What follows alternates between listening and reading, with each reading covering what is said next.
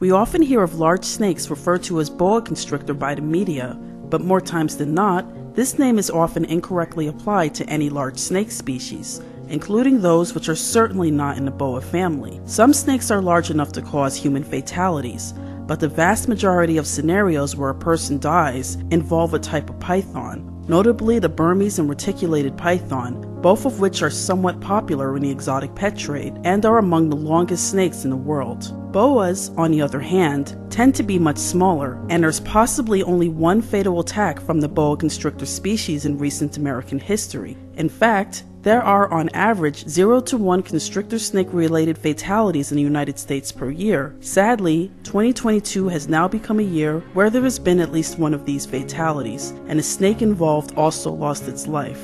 On Wednesday, July 20th, 2022, police were called to the Pennsylvania home of 27-year-old Elliot Senseman due to a report of a man in cardiac arrest who had a snake wrapped around his neck. Senseman owned multiple animals, and neighbors have stated that they've seen him interacting with the snakes, and they've even spotted them in the window of his home. When authorities arrived, Senseman was unconscious with the animal still wrapped around his neck, lying on the floor between two rooms. Upon witnessing the harrowing scene, the officer was able to make a split-second decision. Once the snake briefly moved its head away from the man's body, the officer shot it, causing it to release Senseman and retreat. The officer was then able to render aid to the man. Senseman, who initially survived the incident, was quickly transported to the hospital, but sadly, he died on the morning of Sunday, July 24th. Anoxic brain injury due to asphyxiation by constriction was listed as the cause of death. According to the coroner's statement, a boa constrictor type snake approximately 18 feet in length constricted around the neck of Mr. Senseman, thus causing the anoxic brain injury. Even the largest boa constrictor subspecies rarely attain lengths longer than 13 feet, especially in captivity. Unfortunately, it is common for lay people to refer to any longer snake as a boa constrictor,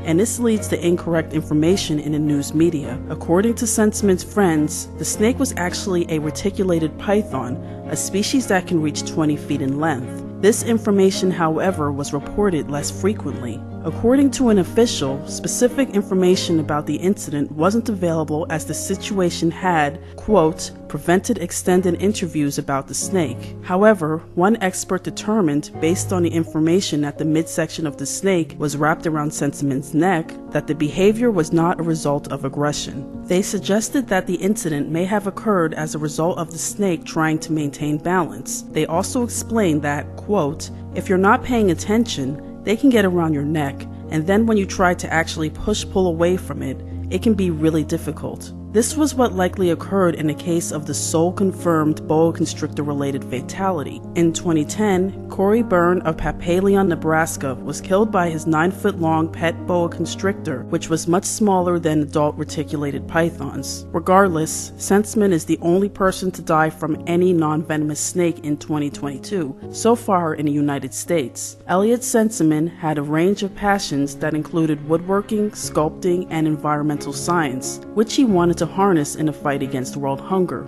He also frequently rescued unwanted or abandoned animals. If you would like to donate to his family for funeral expenses, please visit their GoFundMe link in the description.